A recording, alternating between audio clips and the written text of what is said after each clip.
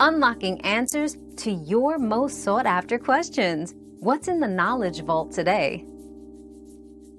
To sign electronically with blue ink, first ensure your electronic signature platform, such as DocuSign or Adobe Sign, supports color options. After uploading your document, select the option to add a signature.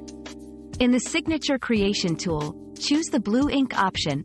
This may be under ink color or style settings. If you're drawing your signature, use a stylus or your mouse for better precision. Always save your signature settings to apply the blue ink color automatically for future documents. Your daily dose of discovery ends here, but the journey of learning never stops. Subscribe and join us again for more answers tomorrow.